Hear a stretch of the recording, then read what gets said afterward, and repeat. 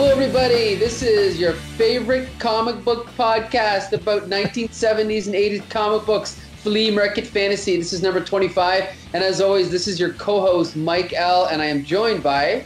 Michael Dell of the LCS Hockey Radio Show.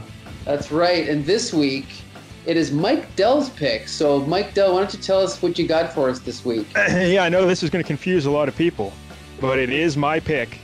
And I'm picking a DC comic book that features Batman. I think, I don't know what happened. This must be the Earth 2 Mike Dell, right? Yes. We're going to be reviewing Justice League of America 196 from 1981. And this was written by Jerry Conway and illustrated by George Perez. Yes, and it's funny because I actually own this comic. Ah, nice. But yeah, I'd like to know what made you pick this one. Well, here's the deal, Michael. When I was a little kid, one of my fondest childhood memories is my dad would take me when I had to go get a haircut. Okay. He would say, "You go get your haircut. I'll take you to the newsstand and get you a comic book." So we'd always do that. And then I would go at the newsstand. I would look at all the comics. This was in the old days, okay. 1981, obviously. Sure. and there would just be on those little racks, like metal racks, Spinner rack, yeah. Yeah, so I would just look for the covers that looked cool. Mm-hmm. And I tell you what, a lot of Justice League covers had a lot of punching and a lot of fighting. Yeah, that's and like true. a group of bad guys against a group of good guys. So I would tend to buy some of those books. And this issue we're doing here today is part of a 3-issue arc that covers Justice League 195, 196, and 197. And it features a group of supervillains fighting superheroes, and it's tremendous. It's everything a comic book should be when you're a kid. 100%. Yep. Yeah. And it's funny because I've always loved Justice League and I love these creators, but I didn't realize until this week that Jerry Conway did 8 years worth of Justice League. Did you know that? I just was doing the research here. It's actually longer than that. Oh, really? Okay. If you consider his first time, I was going to talk about this later, but his first issue of Justice League was issue 125. He did a couple in a row. Okay. And then he left DC and he went back to Marvel, and then he came back, and then he did Justice League for I think maybe 8 years straight. Okay, there you go. Yeah, but overall, he actually wrote Justice League through a span of 11 years. That's amazing. We can talk more about that later, but this is obviously I didn't have any Justice League when I was a little kid, but I certainly picked up a few, as the years went by, and this has got to be the best period, the peak period, especially because we've got George Perez on inks, or on pencils, I mean. Yeah. But yeah, we could talk about that later. Yeah, we'll get into, because we've already talked about Conway and Perez a bunch on the show, but we'll highlight their Justice League stuff later. Absolutely. All right, so before we get into this book, Michael, there's a lot of characters here. Yes. And there's some pretty obscure characters, so maybe we should just go through them first. Yeah, well, we've talked about the whole multiple Earths thing on this show. So where people know at DC, there's Earth 1, Earth 2, as well as a bunch of other ones. But we'll just talk about those for now. Yeah, this is pre-crisis. Right. So at this point in DC's history, Earth 1 is basically the present-day mainstream, the main canon versions of all these characters like Superman, Batman, The Flash, Wonder Woman, Green Lantern. And then Earth 2 is all of the versions of those characters from the 1940s, which they kind of just rewrote and pretended they're on a different Earth. So that's the easiest way to explain it. Yeah, I liked Earth 2. Earth 2 is awesome, yes. It's like Golden Age heroes and stuff. And right. They're over there. So yeah, what was Justice Society of America, right? Exactly, right. That's the easiest way to remember it. Yeah. Yeah.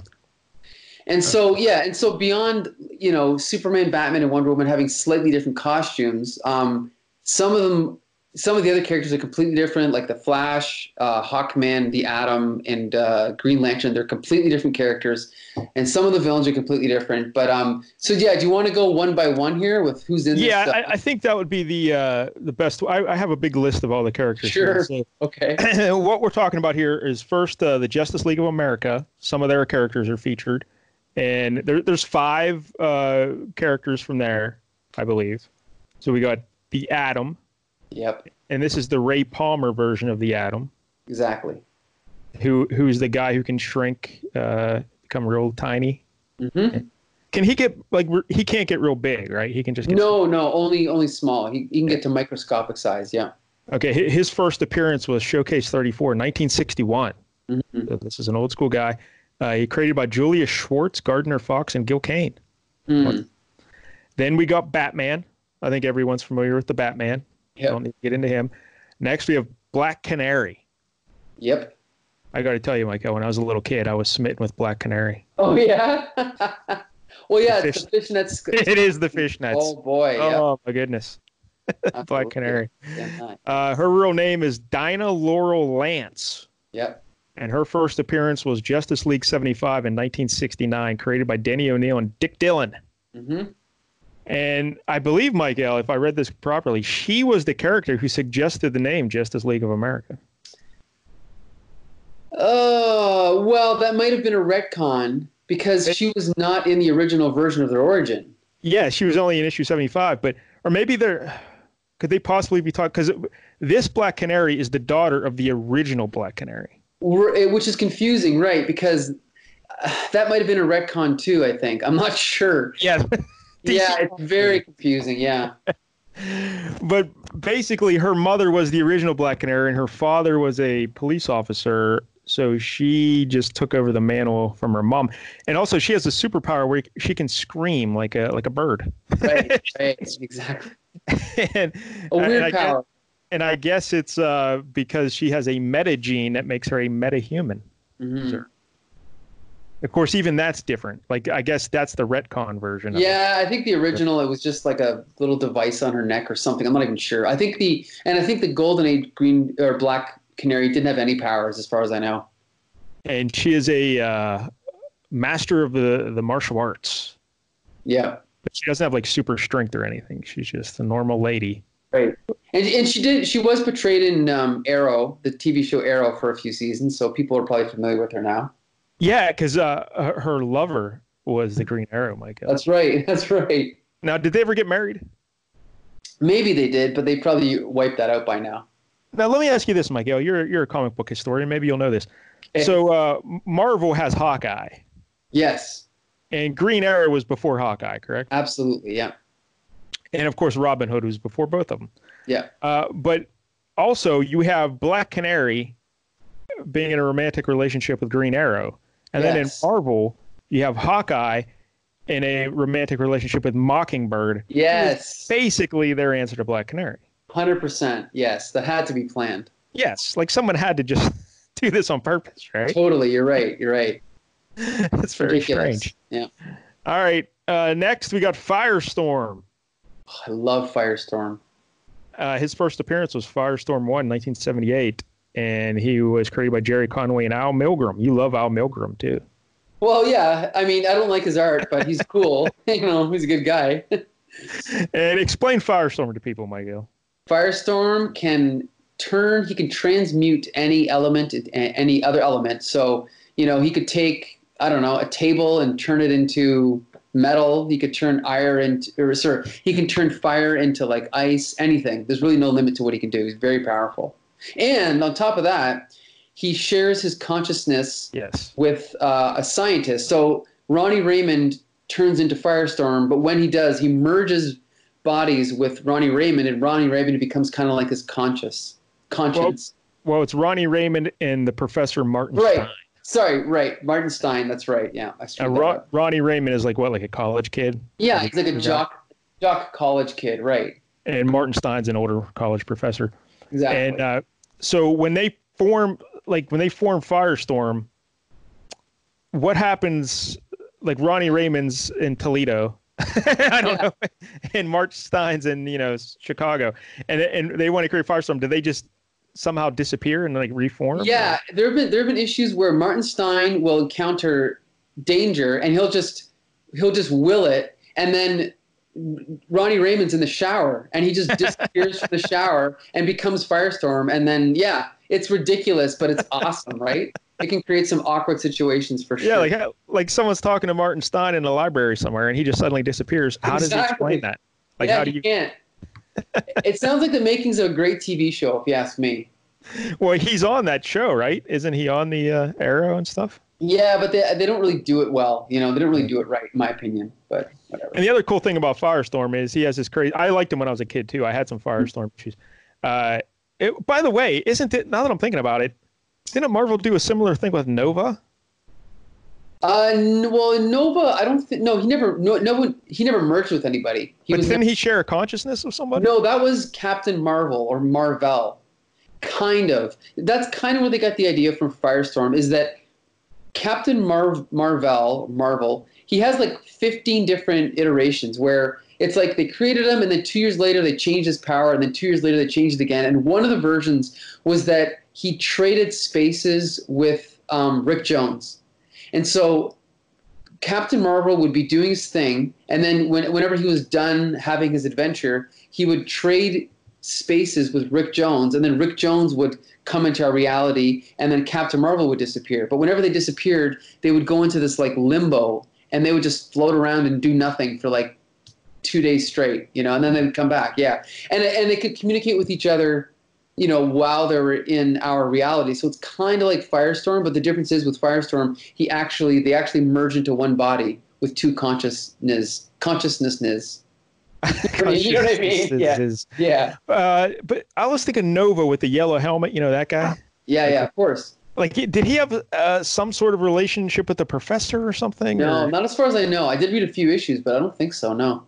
I got to look this up. And anyway, all right, so that's Firestorm. And then the final member of Justice League of America that's in this issue is Wonder Woman. Yes. And I think we all know Wonder Woman. Absolutely. All right, so that gets us to Justice Society of America. Mm-hmm. And again, these are the Earth 2 kids. And first we got the Flash, but like you said, this is a different Flash. Right. What's this guy's name? This is, instead of Barry Allen, this is Jay Garrick. And yeah, he's got a red and blue costume with a yellow lightning bolt pointing up. And instead of a mask, he wears a helmet like the Roman or Greek god Hermes or Mercury. Yeah, the little wings. Right. And the red shirt, blue pants, and boots. And he's an older fella. So. Yeah, because the idea is that these Earth 2 superheroes all started their careers in the 40s.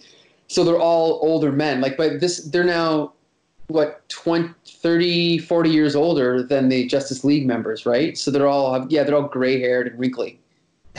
Well, wrinkly might be harsh. Yeah. But it just seems like they always have gray hair around the temples to make them distinguished. Yeah, exactly. It's just like they're not really older looking. They just have gray temples. You're right.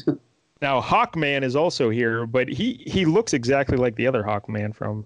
Almost. His helmet is slightly different. If you notice, besides the wings on his helmet, he also has a little black hawk, like a little shape of a black hawk on the front of his helmet, and the Earth 1 Hawkman does not have that. I didn't even notice that. All right, so there you go. Did I mention I'll be alone on Valentine's Day? Anyway, go ahead, Mike Dell. So next up, we have Hourman. Now, this guy might be unfamiliar to a lot of folks. Hourman. His real name is Rex Tyler. Yes. His first appearance was Adventure Comics 48 in 1940, and he was created by Ken Fitch and Bernard Bailey.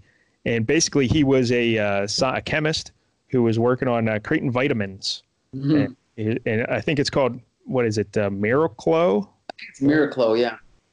And he found out if he takes this pill, it will give him superpowers for 1 hour. Right. So every time he takes it, it's like, it's race against the clock. Yeah. Because he only has an hour. Uh-huh. And his outfit is like black with like a yellow cape. Right. A cowl. And it's a pretty cool outfit. It's a pretty unique outfit, to be honest. Yeah. I like it. What else do you know about Hourman, Michael? Oh, not much. He never really caught my fancy. I'm not really a huge fan of Hourman. I know that later on in it was Infinity Incorporated, there was another, I think it was his son maybe, that took over the role of Hourman. I think there were like 3 incarnations of Hourman. Yeah, he had a purple and red costume, and then later there was a robot version of Hourman, and then there might have been another one. I'm not sure. Well, first of all, if you're a robot, you can't be called Hourman because you're not a man. A good point, yeah. He should have been called Our Robot. Yeah.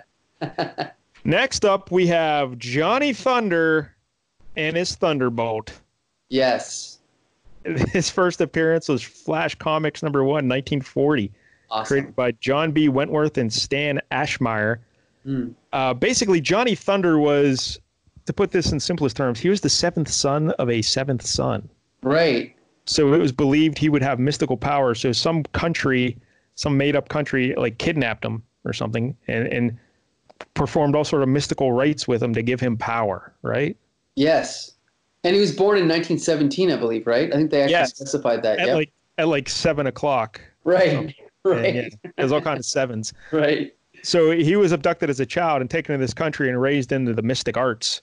And the big thing is he could summon this Thunderbolt, who is depicted as a giant pink lightning bolt with a head and arms. Right, like basically a genie, right? Yeah, basically. And he could summon him by saying the mystical words, say you. Right. But it's spelled CEI space U, but it's pronounced say you. Hmm. So occasionally he'll just be saying something and he will say the words say you and Thunderbolt. But no one else can see Thunderbolt. He's invisible to everyone else. No, you know what's funny? I know that in this story he is invisible, but I thought that was just in that case. Like, I thought in other cases he was visible. From what I read, he was invisible to all. Like, no one else could see him. Interesting. Him. Okay. What they depict him in the comics, so the readers could see him. Okay. Because, like, I guess he would struggle with using this power, controlling Thunderbolt, and like wacky things would happen, and because other people couldn't see Thunderbolt, so they would just see this weird shit happening, and they're like, "What's going on?" I think that's the best understanding I have of it. And like you said, that is how it's depicted in this story. No one else can see the Thunderbolt except him. So he's Johnny Thunder. He's kind of like a snappy talker from the 30s. Right. Quick patter, and he dresses in like a zoot suit, almost like crazy outfits, crazy suits, basically. So yeah, it's funny, Michael, because when I'm going through this book, and even when I was looking through some All-Star Squadron recently, I see panels that I haven't seen in like almost 40 years, but I remember them distinctly. Wow. Like, oh yeah, I remember this, but I have no recollection of Johnny Thunder. Really interesting. Okay. Yeah. Like, I didn't remember any of the Johnny Thunder stuff. That's funny. And there's a new version of Johnny Thunder, like like in the 2000s they did a reboot, right? Okay. Yeah, and I believe I know that he's black. Oh, all right. I think he has it's like, I'm going to look him up quick. There's another version. It's like, I don't want to say Joaquin Thunder, but it's something like that.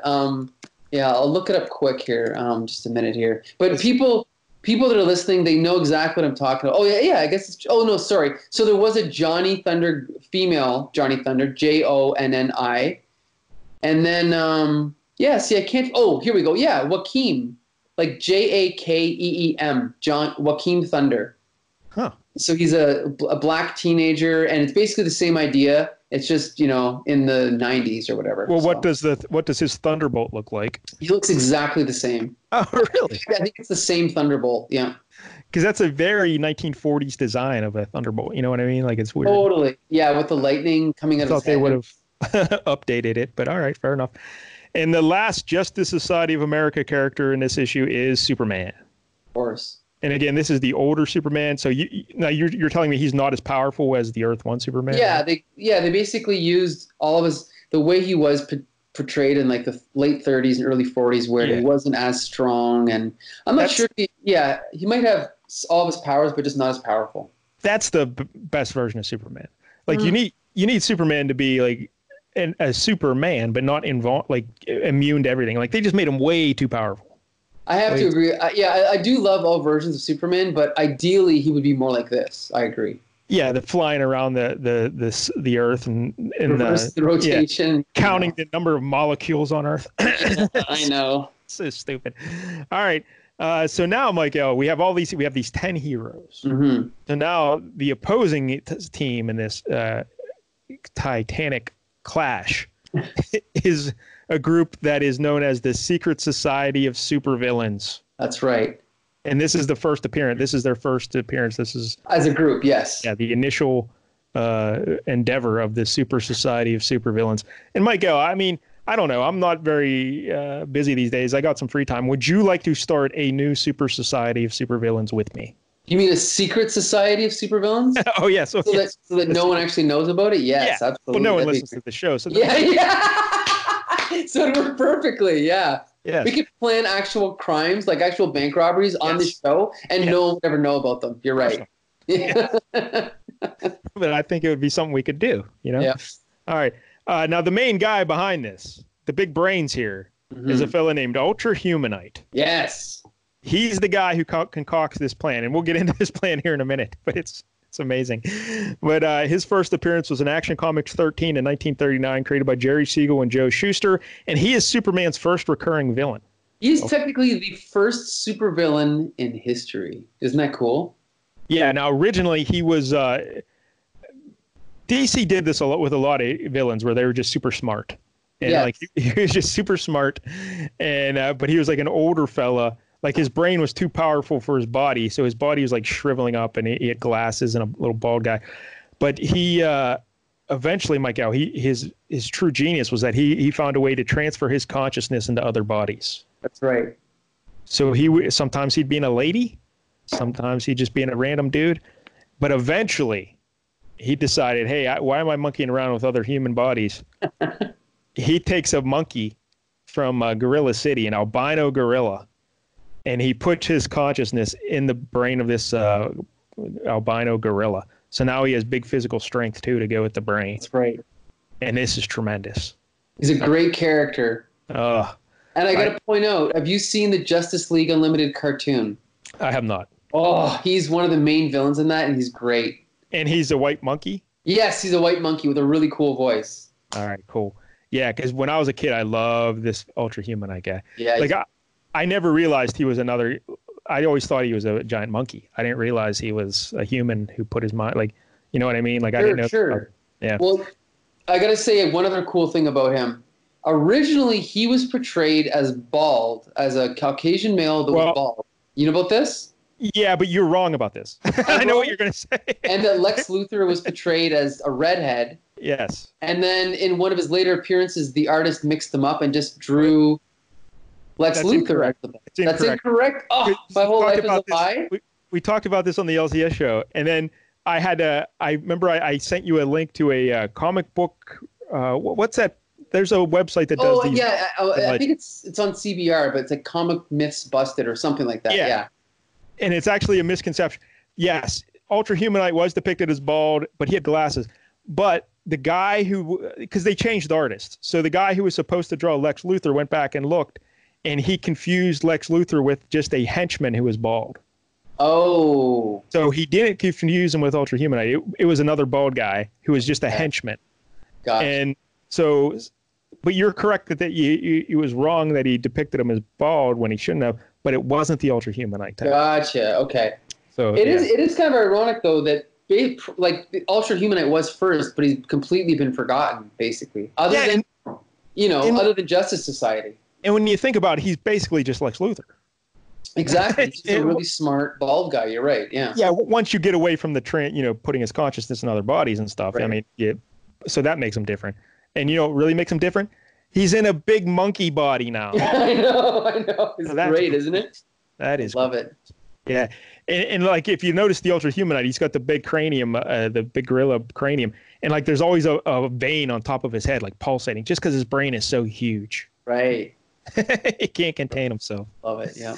So, all right. So, yeah, the Ultra Humanite, his plan in this 3-issue arc is he's done some crazy calculations, Michael. Yes. And he has determined, because he broke out a slide rule in his abacus and he figured this out, that if he were to eliminate 5 heroes from Earth 1 and 5 heroes from Earth 2, it would throw the universe off balance. Yeah. Now, I know what you're thinking at home. You're thinking, well, why would that throw it off balance when you're eliminating 5 and 5? Wouldn't it be better if you took maybe 3 and 4? Yeah, I don't know. But if you take 5 from Earth 1 and 5 from Earth 2, it will throw the universe off balance. And what would happen, Michael? On one of these planets, all the heroes would disappear. This makes perfect sense. It makes no sense whatsoever. I know. But just buy into it. It's tremendous. And Ultra Humanite's plan is he knows, because, he's done these calculations. He knows what will really happen is that all the heroes will disappear from Earth 2. Right. Specifically, yeah. But because he needs someone to get those villains out of Earth 1, he recruits supervillains from Earth 1 to do his dirty work. And he tells them that, hey, I don't know what's going to happen. All I know is that the universe will be off balance and all the heroes will disappear from one of the two Earths, but I don't know which one. Yeah. So, do you want to be a part of this and flip a coin with me and see? Who knows? You Earth 1 villains could have free reign of Earth 1 with no heroes. How about it? And they're like, all right, let's do this. Yeah.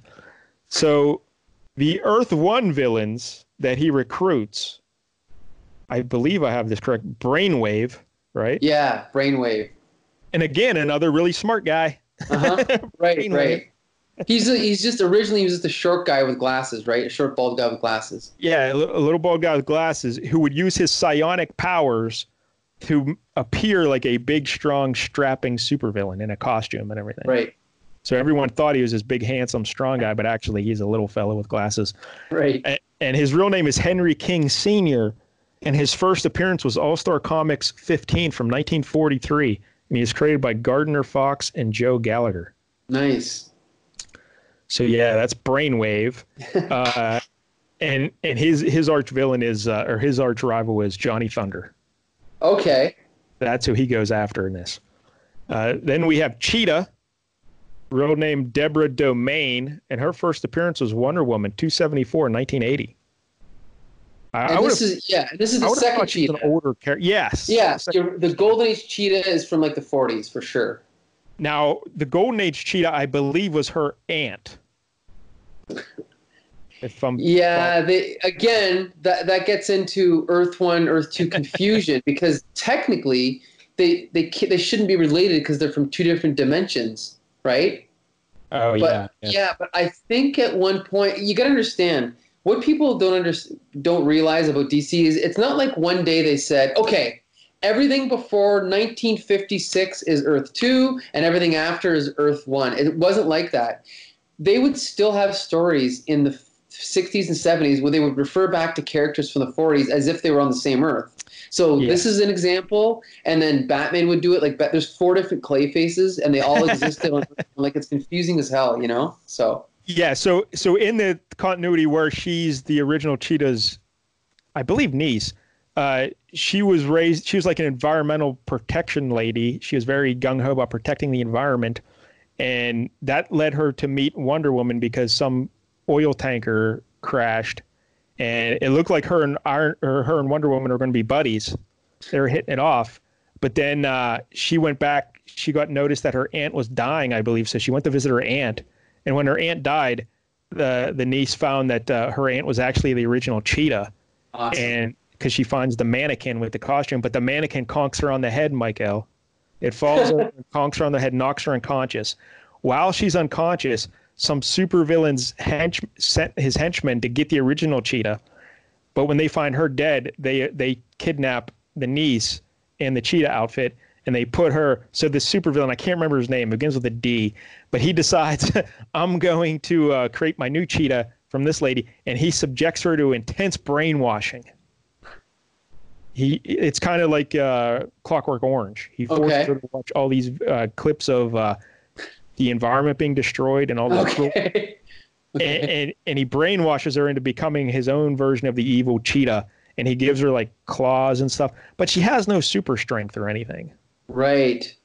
So it seems kind of silly that she's the arch enemy of Wonder Woman. Right. Why would they go through all that trouble? Yeah. Yeah. Wonder Woman could like knock her out real easy. I don't know. It's funny when you mention that because even though Superman existed in the Golden Age, whenever they'd come up with a new character, they'd seem to, it's almost like they couldn't wrap their mind around the fact of just giving everyone powers. Like you mentioned, Hourman, he can only have powers for an hour. And all these characters from the All-Star Squadron, which were all from the 1940s, a lot of them, it's like, oh, this guy can ride a motorcycle and this guy can punch really hard. You know what I mean? Like they don't actually have any powers. And here you go. It's like 1980, and they're still creating characters that she has really sharp fingernails, you know? This guy makes the best French toast. It's tremendous. Exactly. It's like they could do anything, but yeah, I don't know. Anyway. I should mention Cheetah was created by Jerry Conway and Jose Delbo. I cannot wait to read that then. I'm going to dig that up tonight. Yeah, Wonder Woman 274. And I'm going to read it on Valentine's Day. Anyway. I was surprised that she wasn't more prominent because, like, growing up, she was always in those cartoons, like the Legion of Doom cartoons. Yeah.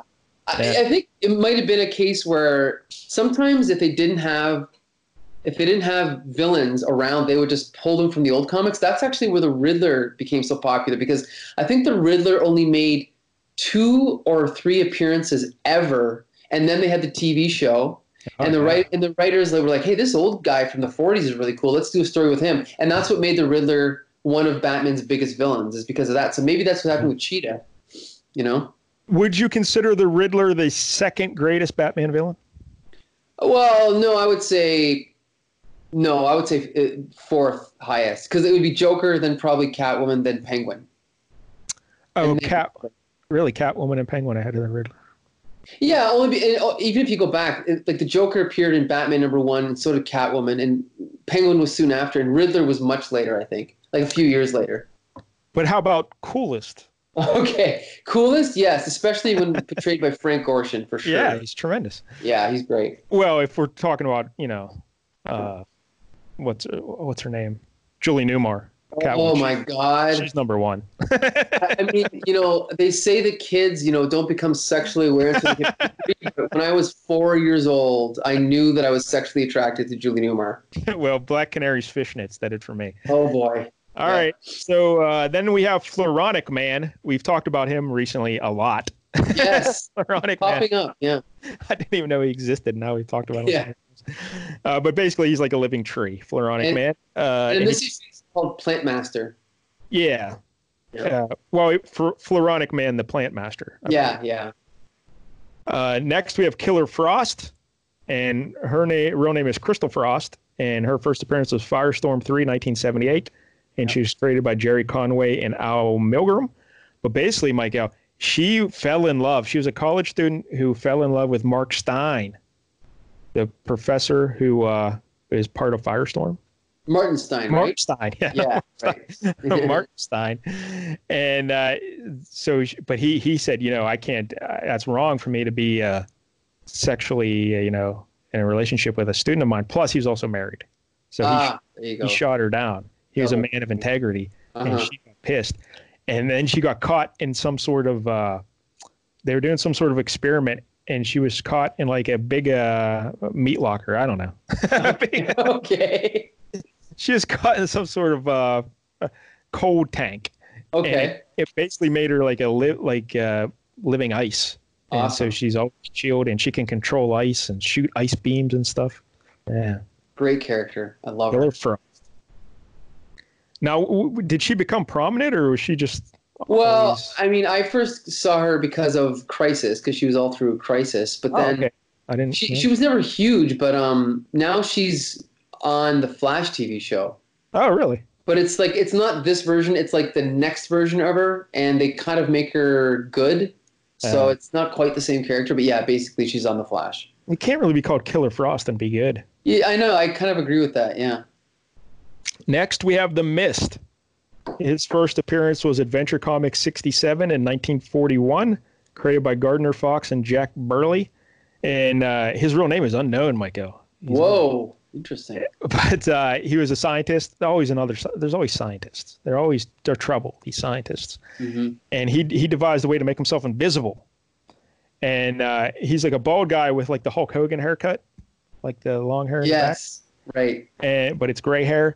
But eventually, Michael, his powers changed, so he can actually turn himself into mist. Isn't that convenient? Yeah. So he called himself the Mist. and I was working on a comic book, Michael, with a character called the Mist, and now I'm going to have to change it. Damn. I know, that really sucks. All right. So anyway, here we go. The Mist. His arch enemy in this book is the Black Canary. Okay. And did we mention Killer Frost? Her villain or her hero is Firestorm. Firestorm, right. The Martin Stein connection. So. Right, and they're opposites, right? Yeah.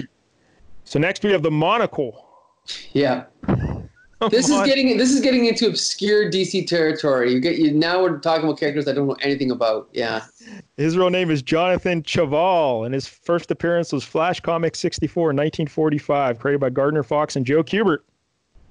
And basically, he was a kind of like a scientist who was really good at making lenses. Yeah. Like for telescopes and microscopes. See what I mean? One guy makes good French toast, glasses. good lenses. Yeah. So he wears a monocle that has special powers. He can like shoot lasers and shit and do all kind of stuff. But that's his power, his monocle. I love it.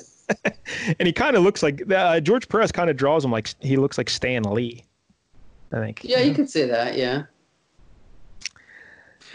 Next up, we have everyone's favorite and our buddy cousin Brandon's favorite, Psycho Pirate. Oh yeah. It's funny because when we were talking about Psycho Pirate in Crisis on Infinite Earths, I knew him from somewhere, but I didn't know where. Okay. Like I was familiar with the name, and then when I went back and I looked at this book, I'm like, oh, yep, there's Psycho Pirate, because I believe he was dressed differently in Crisis, right? He wasn't wearing this outfit. No, it was actually exactly this outfit. Really? Yeah. Oh. Because he has a very distinctive outfit. Like he wears like there's a hood over his head, so his hair's covered, but his face is exposed. But he does have his Medusa mask, which you might have had on at the beginning of Crisis. Maybe in the issue you read, he had his Medusa mask on. No, he didn't, because I'd never seen that until I started reading up on it. Yeah. I mean, there might have been, maybe this has the black and red stripes and the other one doesn't, but as far as I know, it was the same outfit, but I could be wrong. Yeah, because this is like almost like a Harlequin outfit, like the old black on one side, red on the other throughout the body. And he's got kind of like a cape that sticks up behind him. And his power, Michael, is he can, whatever expression he puts on his face, it makes whoever looks at him feel the same way. Yeah, isn't that cool? It's interesting. And you mentioned the Medusa masks, and I guess this is like, I don't know if this is the second Psycho Pirate, because there was the old school Psycho Pirate. Yeah, this is the second, I think, yeah. This one's name is Roger Hayden, and his first appearance was Showcase 65 in 1965, created by Gardner Fox and Murray Anderson. And the original one got his powers from the Medusa masks, where were three golden masks. Like one would show a happy expression, one would show a sad expression, and one, I don't know what the third one was, horny. I don't know what was the other. I don't know either.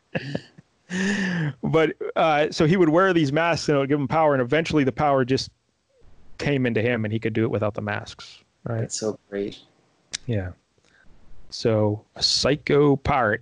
And in this issue, his villain, or I always say villain because in my mind, these are the good guys. Right. Okay. You always root for the bad guys, right?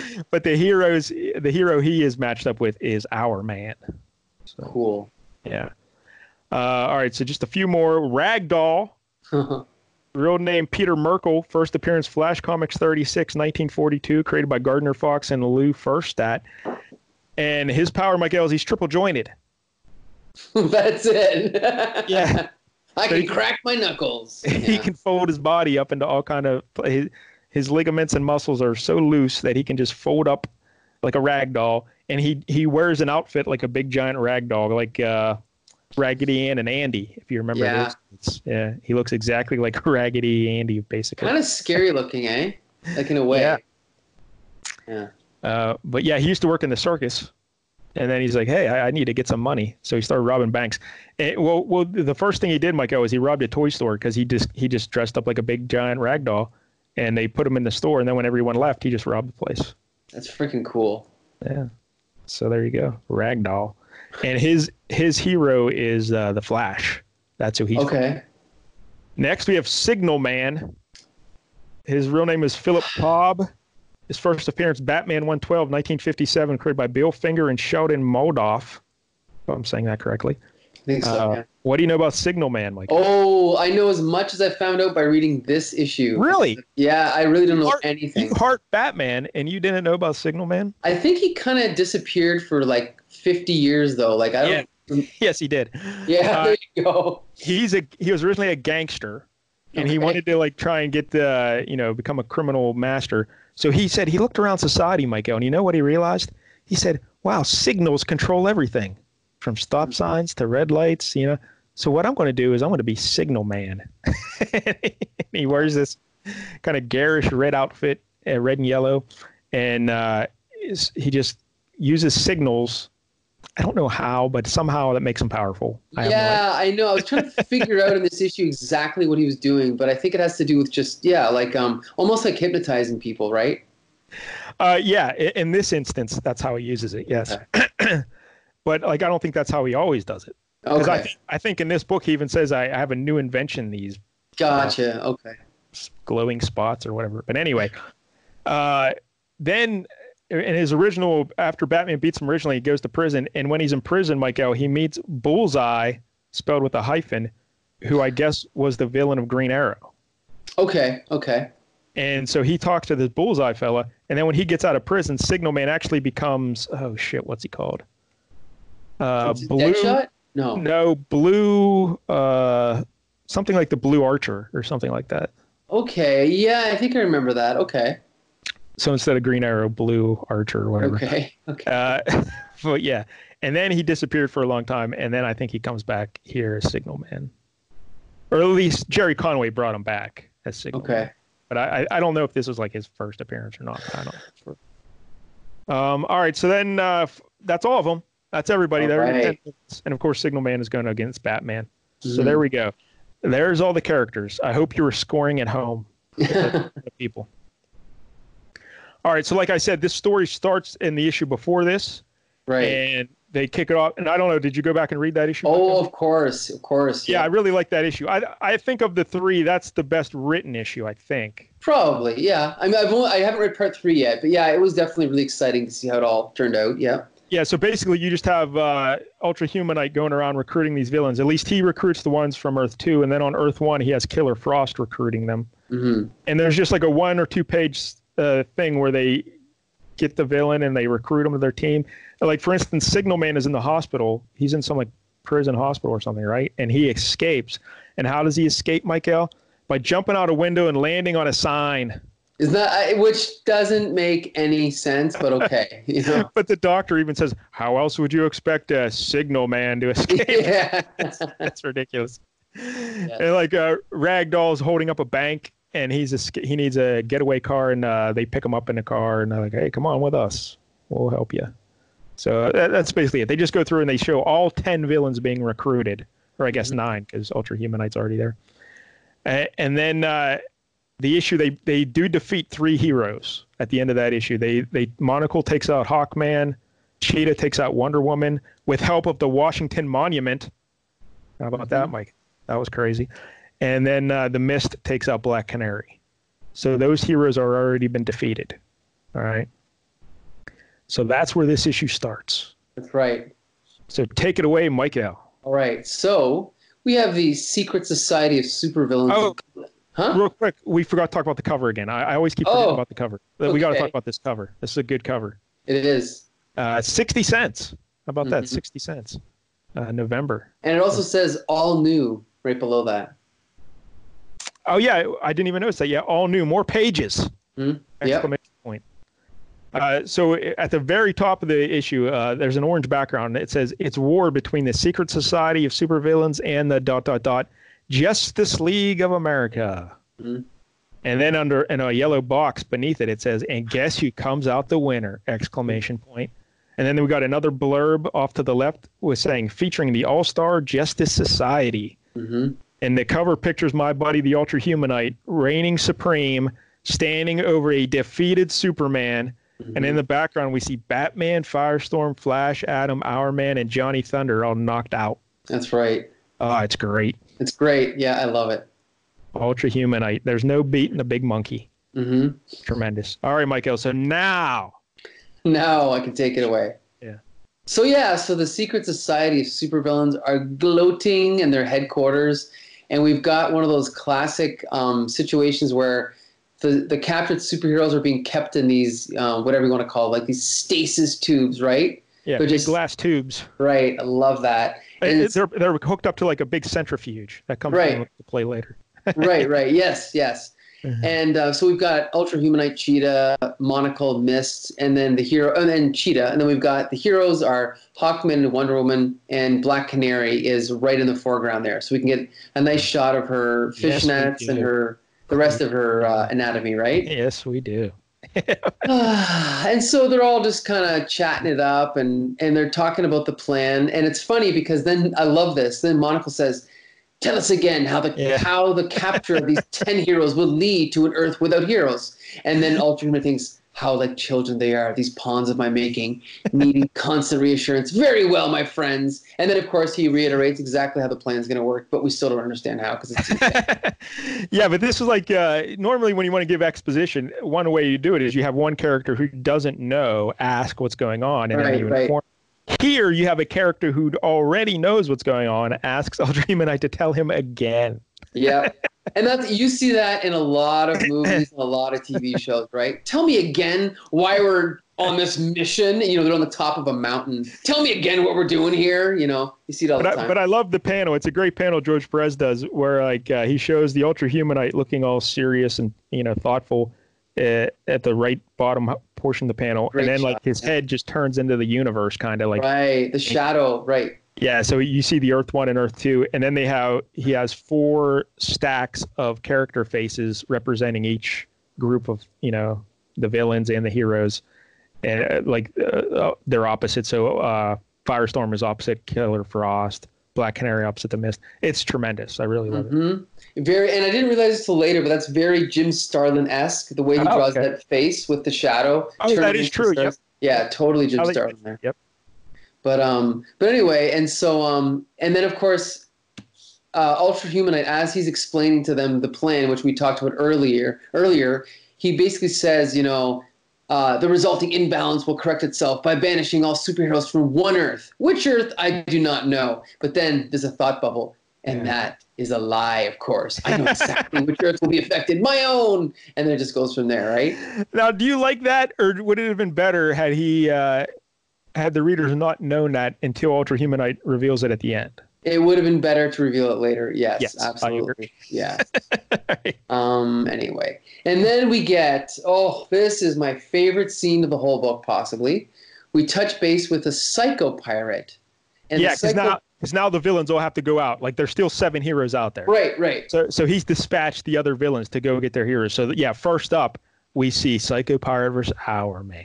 Right. So he is at this charity dinner thing, and Rex TikTok Taylor is about to make a little speech. What a great name! I think Tyler, right? Rex. Oh, Tyler. You're right. And then of course he's about to play a movie, but on like an old projector. But Psycho Pirate has tied up the projectionist, and he's installed his own film reel into this projector. And so he starts playing this movie, and it's so cool because the movie's playing on the screen behind Hourman, so he doesn't know what's going on. But the crowd all starts acting up and laughing. He's like, I don't understand, I'm no movie producer, but surely the film isn't that bad. And he turns around and he sees the Psycho Pirate on the screen using his powers of emotion manipulation by changing the expression on his face. So first he's making them laugh, then he's making them all scared, right? Yeah, like the whole screen is just a close-up of his face. Exactly, yeah. It's so cool. And then he kind of does like a little Superman, and he kind of cuts behind a curtain, and he's like, exit Rex Tyler, chemist, and enter his alter ego, the man of the hour, Hourman. Yeah, he's taking off his shirt just like Superman does, Right. But yeah, so Psycho Pirate is making the whole crowd scared, so they start screaming and running away and stuff, and it's good stuff. And it's so cool. And then he pops this pill, turns into Hourman. And then Psycho Pirate, he basically thinks he's won, so he's kind of gloating a little bit. But then Hourman comes in and punches him out, and they start having this fist fight. But one of the key things about it is that Hourman is being very careful not to look him in the eye. Yeah, he's he's putting his cape up in front of his face and stuff, to, Right. like, peek around it and everything. And yeah. Oh, it's so cool. Yep. And it's actually it's a strange detail, but George Perez actually adds in the exact time as each punch is being thrown. So it's 8:14:20, then 8:15:08, and each time. Sorry, go ahead. You got to count down the hour because he's running. He only has so much time. Oh, see, you know what? It's funny. I wasn't even thinking that. I was thinking more. It was emphasizing how Psycho Pirate was changing his expression every minute or so. But yeah, you're right. It's counting down. Yeah, he's got to beat the clock. He only has an hour to beat Psycho Pirate. And there's a great shot or a couple series of panels. Well, this next page is just spectacular. It's page great. 6. Yeah, because at the top we have 3 panels of Psycho Pirate trying different expressions, and then underneath the panel there's a smaller showing of Hourman punching Psycho Pirate. Like, well, the sadness didn't work. He punches him because he's not looking at him in the face. Right. But it's so awesome. They have the 3 panels and then the 3 little fight scenes underneath it.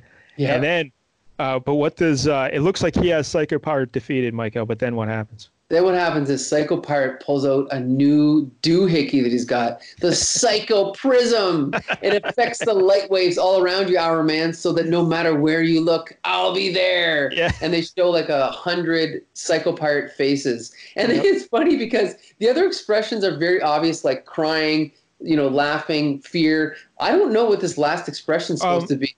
Yeah, he's trying to look sleepy. Yeah, okay. That's legit. Right. And then he falls asleep. You're right. Yeah, that's legit. That's what he's doing. He's trying to look sleepy. So then Hourman just falls asleep. Oh, so good. Oh, it's great. Yeah, it is really good. I love it. Yeah. All right, so next up, Michael, we go to Earth 1. Yep.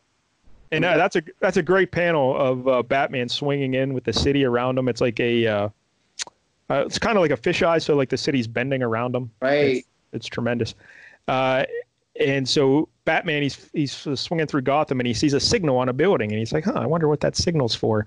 We know what it's for, Michael. Signal Man. That's right. Wearing a very garish 1940s costume. Yeah, red leotard, yellow underpants, green belt, yellow cowl, yellow cape, yellow gloves. Yeah. Green belt. Yeah. It's pretty ugly, but it's classic. So he shines this big light in Batman's eyes and blinds him, and Batman, lets go of his rope, and he's falling there, and Signal Man's like, he's got one shot to save himself. and I love how this is before the kind of Gatling gun that he had in the movie. So it looks like, right, yeah, it looks like he's just got almost like a little pen shooter that shoots out the thing, because it's not a gun. I don't even know what that is, eh? Yeah, almost like a flashlight that shoots out. Yeah, a batarang with a string on it. Yeah, it's weird. And it wraps around a flagpole. Thank God there are so many flagpoles in big cities. Yeah, in Gotham, yeah. Well, even in New York City, like Daredevil always, in the old days, always relying on flagpoles. Spider-Man, Yep. Yeah. So, yeah, he saves himself, but he goes crashing into a sign. Mm-hmm. Yeah. Because doesn't he say something about that? Yeah. Signal Man says, "You saved yourself from my signal attack by breaking your fall in a movie marquee." Like, how appropriate, Batman. Yeah. I don't know. And then it's so cool because then Batman, again, this is pre-Frank Miller Dark Knight Batman, right? So he's not quite as gruff and tough as he was later. He's more just, like a little bit more laid back, a little bit more light. And so, I don't know. I just think it's cool because I think the later Batman, he would never be in this position. He would always find a way to easily defeat the villain. But here he's a little bit more human, eh? Yeah, that's a great shot of him after he falls into the marquee and lands on the ground. He's on his knees and he's holding his left arm because it's beat up. And it's a good shot there by Perez. That's great. And Batman, he's talking to the crowd because the crowd's like, "Hey, do you want an ambulance?" And he's like, "Later." I recognize that miniature bullhorn manipulated voice or amplified voice. Yep. It's because he has to explain why he can hear him, even though Signal Man's on top of a building way. Right. Phil Cobb, a small-time crook whose big-time idea led him to create a new identity as the Signal Man. Bravo, detective. It's nice to be remembered. Oh, it's so cool. Considering all the time we fought. It's awesome. So, yeah, now he says, "I see you've noticed my newest gimmick, Batman." He's got a gimmick, like a wrestler. He has glow spots.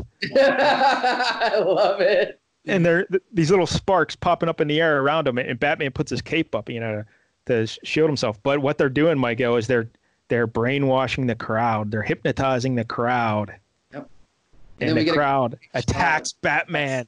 Oh, it's so good. And what does Batman say here, Michael? When they're attacking? They're attacking like robots. Blast signal man. He knows this is my one weakness. I can't fight back against innocent victims. Can't. And that's the end of Batman. Yeah, we just see his hand sticking out above the crowd. Yep. And it's so great. He can't fight back against innocent victims, so they just beat the holy hell out of him. I love it. Like, imagine if that was the Michael Keaton or Christian Bale or even the cartoon Batman, he would just punch them all, right? I mean, they're beating the shit out of him. So, anyway. But it's the best. This could be my favorite thing in comic books ever. Yeah. Batman getting beat up. All right. So there we go. Next up, we're back to Earth 2, and it's the Flash. And he's zipping around looking for Ragdoll because he had robbed that bank earlier. So the Flash is on his tail. And he runs across an old like a wino on the docks. Right. And he's like, hey, have you seen Ragdoll? Or no, I got an anonymous phone call to come here and the guy says, yeah, I saw him go that way. But here, that's no wino, Michael. That's the monocle. Right. I love it. And then, so Flash goes to try and figure out what's going on, but then he can't find the Ragdoll. But then he turns around and he's like, and Ragdoll is in this, what are those called? Yeah, they're on a ship. Yeah, oh, yeah, that's right. Yeah, because he runs onto a ship. That's right. Yeah, he's on a, what is it, like an air exhaust, basically. Yeah, because Flash is like, there's nowhere here a man could hide. But Ragdoll's triple jointed. So he's in this like chimney thing. What are those called on a boat? I don't even know what they're called. I don't even know. Yeah. Indiana Jones hid in one, but anyway. Yeah. And then Flash uses his, I guess, super fast karate chop to cut it in half. Yep. But then Ragdoll leaps away. And then Flash uses another power. I didn't know Jay Garrick could do this. But he rotates his hands so quickly that he creates funnels so he can push himself up in the air. Like well, no, actually, Michael, I always have to explain stuff to you. But he's Ragdoll jumps into the cargo hold, and it's like a 40-foot drop. Oh, so he's going down. He's down. He's lowering himself. Oh, yeah okay. He's lowering himself slowly by spinning his hands around. Right. So the opposite of what I said. Okay. Yes. And when he gets down there in the cargo hold, Michael, there's a bomb. Yeah. It blows up and knocks him unconscious, but it doesn't have any effect on Ragdoll because, he's triple jointed. Exactly. I still think it would have knocked him out too, but, whatever. You'd think, yeah. But again, what a cool costume, eh? Like, look at that Ragdoll face. That's freaky. It is frightening, yes. Yeah. All right, so now we're back to Earth 1. Mm-hmm. And the atom just shoots right through a telephone. I love it. Yep. You're just riding the electrons there, eh? So cool. The sound waves just pops right through the telephone. And the cop's like, the atom, hey, startled me, little fella. Yeah. And they got some Floronic man is holding some greenhouse hostage or something. Right. So then he joins them to go investigate. And again, so now Floronic Man or Plant Master or Woodrue, whatever the hell he is. Yeah, whatever. He's in this. Yeah, I'm drawing a blank here. Greenhouse. Yeah. Yes, he's in a greenhouse. And he's got these humans in these, what's it called? Like gigantic Venus flytraps. Right. And the atom comes in and starts punching out Plant Master, Floronic Man. And we got some really cool shots here. I wish everyone could see this. I hope you can. But basically, we got a really cool overhead shot. I love the shot of the Plant Master about to step on him. Oh, yeah. The bottom. It's just a real big foot right over the atom. A great shot. But, of course, Atom gets out of the way. But then... So then Floronic Man drops these spores that grow vines. Mm-hmm. And they entangle Atom. But Atom shrinks, and he slips out of the vines. So then what does Floronic Man do? So then he exhales pollen. Yeah. And then Atom tries to get away from the pollen by diving into this little pond there. And this is so cool. I know. And he's like, why do you think I'm called Plant Master, Adam? Jason Woodrue learned the genetic secrets of vegetation. But the Floronic Man has become the master of all plant life. That pollen was bred to produce more than a simple allergic reaction. It causes unconsciousness in all who inhale it. Yeah. So cool. And he puts a stick in and like lifts the atom up out of the pond. Oh, it's a great shot. Yeah, the unconscious atom is draped over this stick. Right. Yeah, so cool. Next, Earth 2, and it's Johnny Thunder. Yeah. And he got he won some contest where he gets a new suit. So he shows up. Yeah. He shows up at this fancy clothing store and says, hey, rest your peepers on this, pal. It says I've won a free set of duds, so deliver. So cool, eh? What a great plot line. You never have that nowadays, right? Yeah, so he's going in to get his new suit. Actually, yeah, and this is the funny. Remember I said the secret word to summon his thunderbolt is say you. Mm-hmm. And it's spelled differently, but it's pronounced say you. So here he's talking to the store guy, and he says, say, comma, you warm up to a guy pretty quick, don't you? But because he said say you, the thunderbolt appears. Yep. Uh-huh. And the thunderbolt senses that something's wrong. Uh-huh. Something's not quite right here. And you know what's wrong? It's Brainwave. Brainwave is there. And Brainwave just knocks out the Thunderbolt guy. He just fries the little Thunderbolt's head, knocks him out. I didn't know you could do that to a Thunderbolt. Neither did I. And then he just starts shooting some brainwaves at Johnny Thunder. Mm. But then what does Johnny Thunder do, Michael? He sees that Thunderbolt stuck in a bottle. Right. And he opens it up. And then what happens here? Well, it's not actually Thunderbolt. You're not my T-Bolt. Right? That's right. It's an illusion created by Brainwave, right? Yeah. Yep. That's right. See, you know what's funny is this is what's confusing to me is later on there was a character named Brainwave Jr. that looked exactly like this guy here. Well, you know why? Because Brave Wayne Jr. was his son. Oh, well, there you go. And so I believe this Brainwave died by saving his son. Ah, okay. Okay, gotcha. See, I never knew that backstory. And then he gave his psionic powers to his son. Right, okay. So there you go. So then it's back to Earth 1. Yes, and this is, we got, what'd you say his name was? Firestorm's? Ronnie Raymond. Ronnie Raymond and some girl. They're about to sit down and watch some TV and have a hamburger. But nope. There's a news broadcast. Killer Frost is on the loose. So, yep. And here we go. We see an example of them forming a firestorm, and Martin Stein is at a restaurant eating dinner, and he just disappears. Exactly. Isn't that awesome? Oh, and the waiter says, no more sampling the house wine for this waiter. Yeah. I think I'll go lie down. Great. Tremendous. So Firestorm goes to fight Killer Frost, and they're duking it out. She freezes him, but he just melts the ice. But how does she beat him, Michael? Let me. So I can't remember how she defeats him. Well, she ices up the ceiling. Like she's shooting. Oh, that's right. Yeah. She's shooting ice beams at him, and he's dodging. He's like, "What? You're not so good." And she's like, "Nah, I wasn't aiming at you." Boom, and the ceiling just collapses on him. Mm-hmm. And that's how she beats him.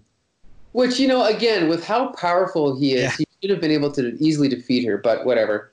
And I don't know if I mentioned this before. I wanted to make a point of this when we were talking about Firestorm, but the cool thing about him is his head is just like fire. Always on fire. You know what's funny? I didn't when I was a kid, I thought he had the coolest costume. Okay? Yeah, I liked it. Yeah. Yeah, and I have the toy, and the weird thing about his costume is he has really baggy arms, right? Yeah.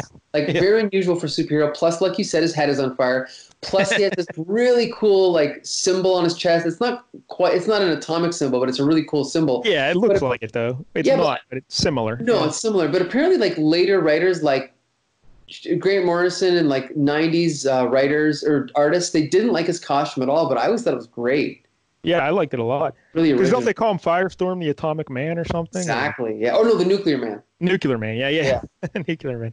So cool. All right. So next up, we have Earth 2.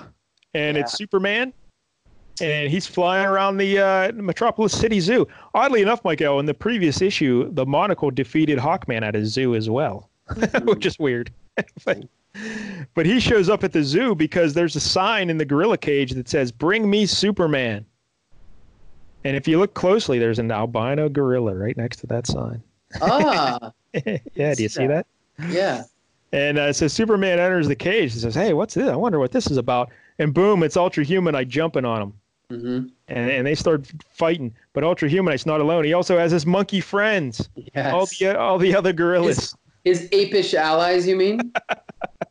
Yes, the alliteration makes that much better than monkey friends. Yep. Apish allies. And but Superman, he makes short work of the monkeys. And then he starts next we see Ultra Humanite riding on an elephant. And Superman just blows over the elephant with his big gusto wind, blows it up. Yes. And then what does Ultra Humanite do, Mike? This is so cool. He's like he shoots this out of his chest, but it's green kryptonite in a fine spray. And then Superman says, "Tricked me, pain so great, blacking out." But basically, it just envelops his entire body in kryptonite. It's so powerful, it erases the symbol from his chest. Yeah. Did you notice that? And he's just like glowing green. Right. And he's just covered in kryptonite. Now, theoretically, that would kill him, right? Like, because basically, unless he gets rid of the kryptonite very quickly, he'll eventually just die. Yeah, that's how it works. Yeah. But Ultra Humanite, he just let Superman defeat the monkeys and the elephants just to give him a sense of, security. Like, oh, I've defeated Ultra Humanite. But no, then he springs the kryptonite mist on him and takes him out. It's so good.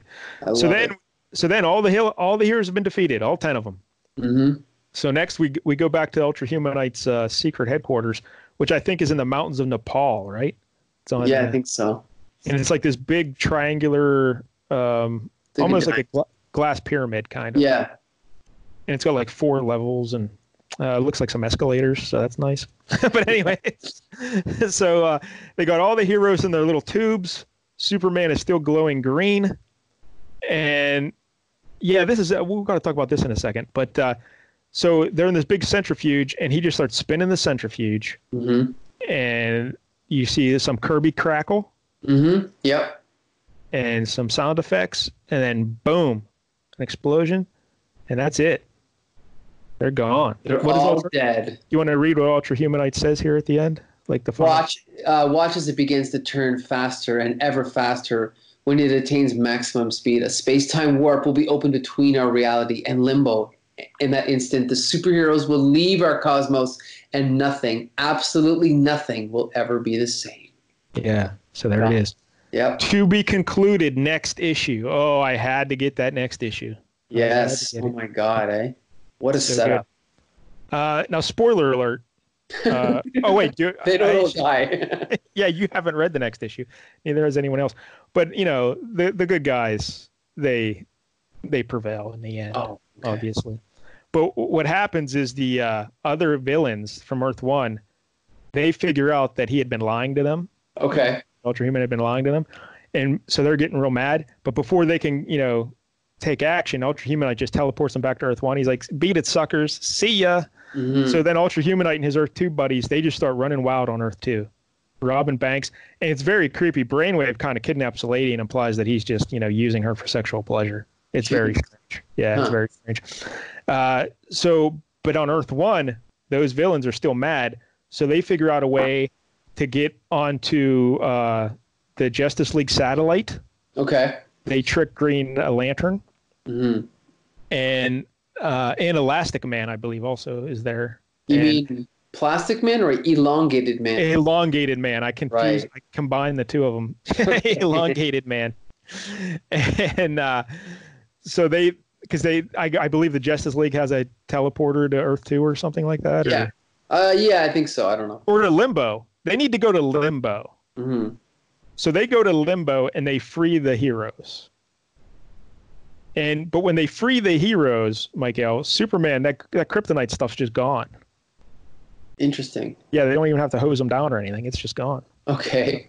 So then the heroes, they beat up those villains, and then they go back to Earth 2, and they beat up the Ultra Humanite, and then they put them all into Limbo. That's great. So there you go. But I highly recommend reading all 3 issues because it's just very fun. Yeah. I will be. Although I don't think Perez inks the 3rd issue, but I don't think he pencils it. I think Keith Pollard is the penciler. Oh, you know what? I love Keith Pollard, but that's really too bad. Yeah, because the art takes a step back. Yeah. Yeah. Definitely. Like, We can talk about George Perez later, but I mean, yeah, that no one can fill George Perez's shoes. I don't think so. Well, let's go ahead and talk about George Perez now, because he only did 10 issues of Justice League. Oh, and it was from 184 to 200 in that span. He did 10 issues. Yeah. See, I mean, obviously by the time he did Crisis, he was a better artist, but this issue and the one before were so freaking good. I mean, yes. Oh, like, again, you maybe there's other artists that can draw anatomy a little bit better, or this a little bit better, or that a little bit better. But it's like he's the master of the page. He knows exactly, like, every panel is its own, like, masterpiece. You know what I mean? He puts so much effort into it. And it's like, even if you just look at, it's like one page will be closer, then the next page is a silhouette, then the next page is, the guy's face, with the flashbacks behind him, but there's always something different each panel, eh? Yeah, the art here is tremendous. And if you recall, Michael, my big complaint, even though I respected his art in Crisis, the big complaint was the abundance of panels. Sure. How every page was so crowded and it wasn't pleasant to read. That is not a problem here. That's true. This is a delight to read. It's great. Yeah. So yeah, this is top-notch George Perez stuff. I think he was like 26 here. Wow! Oh my God! I think so. Yeah. And that's the thing is, I mean, there are some people that don't like George Perez, but you've got to give him credit at least for effort. Like, the guy, I mean, considering the way that artists are now with deadlines and missing issues, and they do one issue, then there's 3 fill-ins. Like, this guy was just always at the top of his game, and he never really declined. Like, if you look at John Byrne and Frank Miller, like, as the years went by, honestly, they got worse and worse and worse. But George Perez, I think he kept his A game going for his entire career. Unfortunately, now he's retired. But there are just so many iconic panels in this issue and in the previous one. Like I said, even though I haven't read these books in almost 40 years, I still remember these panels. Yeah, like I still remember that one of Hourman and all the faces of Psycho Pirate. Like that was just ingrained in my mind, and the stuff with Adam and the Floronic Man. Right. There was some great stuff there. Yeah, it's just really good stuff. So hats off to George Perez. Absolutely. Now, Jerry Conway, all told, he did about 101 issues of Justice League. It's incredible. Yeah, and like you said, he had like an uninterrupted run, which was probably from 151 to from 151 to 216. So that was probably, how we do the math there. But then he kept going though, right? Yeah. Then he only missed like 1 or 2 issues, and then he did another one, and he had another one. So his final issue was 255. That's right. So all told, from 1975 to 86. That's incredible. Working off and on. Because like I said, he started at DC on Justice League on his first time there. Then he left, came back, and he did it again. And so, I guess his first time in DC when he was breaking in the business. Mm-hmm. Okay, that's right. Yeah, then he went to Marvel.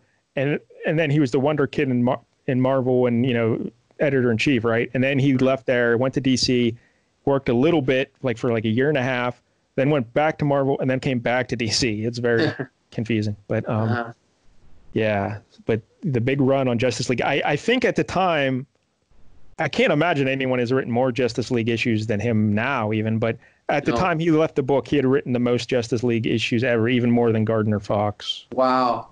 So that's I think that also goes for Spider-Man. I guarantee maybe now he's been beaten by what's his name, Dan Slott, but for a time Jerry Conway absolutely wrote more Spider-Man comics than anyone, because he had a 50-issue run on Amazing, then he had another 50-issue run on Spectacular, and a 50-issue run on Web. Wow. So to me, he's got to have written more than anyone, I think. Yeah, when I was reading about his, I guess a lot of people like his Justice League stuff. Although towards the end, they were getting, I read a couple of things about his run on Justice League. And I guess people don't, correct me if I'm wrong, Michael, but at some point they did Justice League Detroit. That's right. Yeah, it wasn't called that at the time, but that's kind of what it's colloquially known as now. But yeah, it was, they kicked out almost all the original members, and it was just Aquaman and Martian Manhunter. And then they got all these new members like Gypsy, Vixen, Vibe, and The Vibe, that's right. Steel, I think. Yeah. And it just, I mean, I like it and it's fun and it's got good art, but it was really like the fans did not like it at all. Yes, that's what I gathered when I was reading these things about it. Because I guess Aquaman was the leader. Right. And then I read an interview with Conway and he said, yeah, it didn't make much sense that the leader was an ocean-based hero in a city near a lake. Right. He said, it sounded like a good idea at the time. But I guess his end with DC wasn't enjoyable. He did not. I guess DC was treating him rather poorly towards the end of the run. Like they were controlling what he could do and stuff. And he was not happy with the way his run ended on Justice League with DC. Yeah. Well, I can say one thing. I've been reading and rereading a lot of Bronze Age comics lately. Like, as you know, like if we read one issue of a comic, I'll usually go and read the next 10 just to kind of, get a feel for that run. And sometimes I'm like, okay, I don't need to read any more of this. I'm done. But after reading this one issue, I am so pumped to read his entire 11-year run. I can't wait. All right. So I'll say this about Jerry Conway here in the writing. The premise of this is glorious. Getting all these villains together, recruiting them, watching them be recruited and matching them up against their rivals. And I love that. Now, the basic idea of Ultra Humanite's plan makes no sense. No, it makes no sense. But just buy in and just enjoy it. It's fun. Right. This is a perfect superhero comic book for that. Now, the nuts and bolts writing, like there are some really awkward stuff here. Like more in this issue than I think in the previous one, like 195 and 196 might even be a little, or 197 might even be a little worse. But it's still good. But there are some clunkers throughout. But it's all right, whatever. It's still a really fun book, so it's enjoyable. Definitely. What would you give this 1 out of 10, Michael? With the understanding that this is squarely set in, what is this, 1981? Yes. Like this is state of the art 1981. So on a 1981 scale, I'll give it an 8 out of 10. Yeah, it's really, really good. I'm going to go 9 just because I the childhood affection for it. Yeah, you know what? I think Yeah, I'm going to give it a 9. I'm going to give it a 9 because at this time, there probably wasn't anything better. Like, this is awesome. Yeah, that's the perfect word to describe it. Awesome. Right. Like, if you're a kid and you want a superhero comic book, it does not get better than this. Right. It's great. Yeah. Now, my other only concern, let me ask you this about the plotting and, so Ultra Humanite recruits all these arch nemesis of these heroes. But then, why? I think the implication is that Ultra Humanite has somehow coached them up to teach them how to beat their rival, because all these B and C level villains, they really just run through these heroes with no trouble. You know what I mean? It is kind of, that's the one thing I don't like about, for example, I never like a story where Batman just gets captured and knocked out, because to me, if they could do that, they could just kill him, just put a gun to his head and shoot him, right? well, they can't do that here because they need him to send him to Limbo to put up the bounce. Right. Yeah. But they had to take them all alive for this. But it just seems like I wish they would have done a little bit, because you recruit all these villains, you get these 10 villains working together, maybe attack these heroes 5-on-1. Why? Why should Ragdoll beat the Flash now? Yeah. When he couldn't beat him all these other times? I don't understand what was different. I guess you had the Monocle kind of helping him out with setting the trap. I just wish they would have made it a little more Ultra Humanite devised these clever ways. Ultra Humanite gave Psycho Pirate that prism, Or, yeah, that's a good point. Some way to differentiate this encounter with the heroes from all the past encounters when they got their beaten easily. Yet somehow, Signal Man's beating Batman within 5 seconds. That's a good point. Yeah, well, that's what I mean. To me, that is so obviously not the post Frank Miller Batman. Just how easily he gets defeated, and how nice he is, And I think it would have been better if you see the 5 villains working together to beat the one, or maybe if they switched partners. all right, so Batman always beats Signal Man, but maybe Signal Man could beat Firestorm. Sure, like Acts of Vengeance, right? Yeah. Exactly. But I don't know. It's small. I let's put it this way. I think there's room that the story could have been even better. Yeah, but it's like that's why it's a 9, not a 10, right? Yeah, like if Ultra Human I didn't reveal that he had known all along until the very end, I think it would have been better. But yeah, it's still really, really good.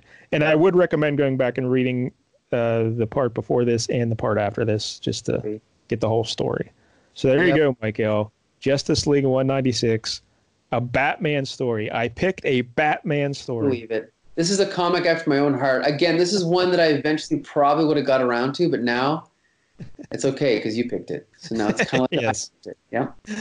All right. Speaking of my pick, so there's a certain movie that's coming out soon.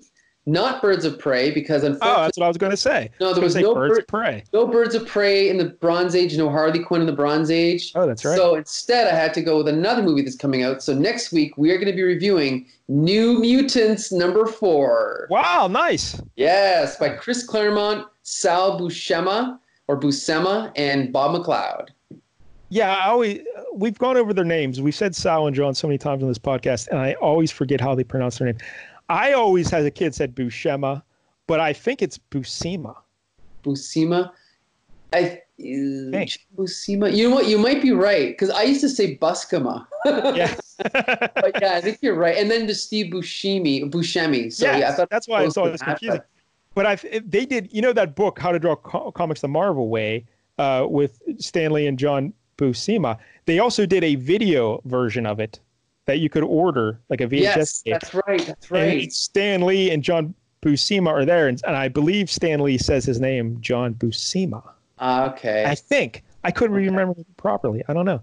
But yeah, I always say it wrong either way. But Sal and John, two of our favorite artists. Absolutely. Yep.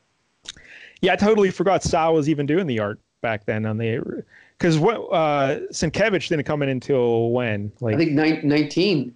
Yeah. All right. Yeah. Yeah. So yeah, I mean, and that's the thing is like eventually I'd like to do that stuff, but I figured we'd do this early stuff first, right? Yeah, because his covers were so iconic. Oh, beautiful. He's like a fine artist. Yeah. And you know who hired him to do that book? Ann Nocenti. That's right. Ann Nocenti, our beloved. Love of my life. Yep. Friends with her on Facebook. And by friends, you mean she said like haha once to you. Yeah, and I stalk her. Yep.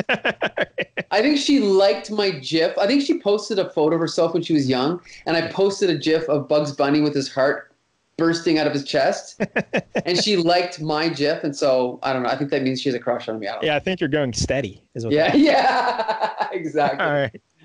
So there it is. Now, what issue did you say again? #4? #4. Sal Buscema's first issue. Buscema. Sorry. Who was drawing it before him? Bob McLeod.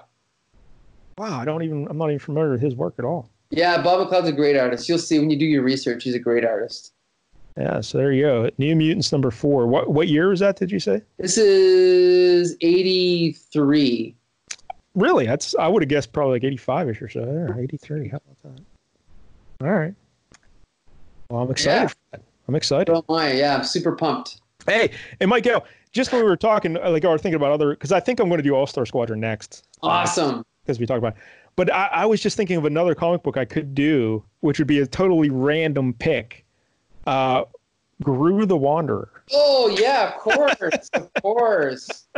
When I was a kid, I used to love Gru the Wanderer. It's a great, you know what's funny is like, we may think of it as like this, funny, Mad Magazine thing, but it is very well respected in the industry. Like he's a great, what's his name? Sergio, I don't know how to pronounce his name. Yeah, it's like Argione or something. Yeah, it's Aragonese, but that's the English. I don't know. It's not that. But I used to, I haven't thought of Gru in many years, but for some reason it just popped into my mind while we were talking. And thanks to Gru, I learned what mulch was. Okay. Just to mulch. Do you remember that? No, I don't. Yeah. So yeah, like mulch. Yeah, mulch. I know what mulch is. Yeah, like, you ground up compost and stuff. Yeah. Yeah. So there you go. Maybe we'll talk Gru at some point as well. That'd be great. Yeah. All right. All right. I guess that wraps up this week's episode. So everyone, please be sure to find our show. It's actually under Comic Book Syndicate on Spotify, Stitcher and iTunes or Apple Podcasts. And then also on Twitter, on Facebook, on YouTube, and our Comic Book Syndicate website. I guess that's pretty much it. We do a different. We have more platforms than listeners, Mike. Yeah, that's true. I was looking at the statistics for our episodes, and let me just tell you, it's not pretty. All right, but anyway, we're not going to be attracting any advertisers anytime soon. But that's okay. But hey, if you're listening out there and you enjoy the show, please feel free to comment, email us at mail@comicbooksyndicate.com. Share this with your friends. Tell them all about it. A different Bronze Age comic every week. As always, Mike L. and Mike Dell, and this has been Flea Market Fantasy. See you next time.